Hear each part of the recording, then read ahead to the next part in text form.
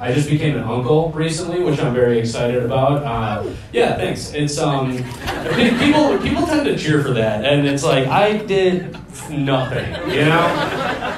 My brother got it in. That's what happened there. He hit it raw and twice. I got a niece and a nephew. It's sick.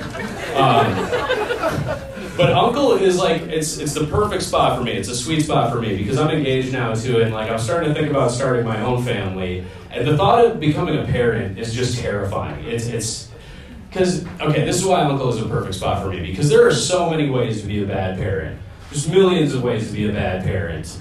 And pretty much just the one way to be a bad uncle.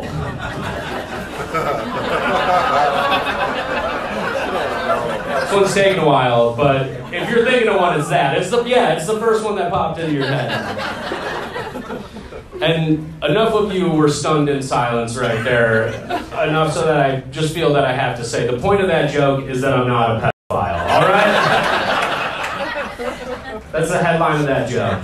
And some people think it's weird when I start off shows by announcing that I'm not a pedophile. But to those people, I would just say, take note of how many comics don't announce that they're not pedophiles. I think more people should be doing that, actually. We should go on record saying that we're not pedophiles. I think at this moment, I feel like Drake kind of wishes that he would have gone. Like, if at one point Drake would have made a rap about not being a pedophile, that would have helped him in this moment, all right?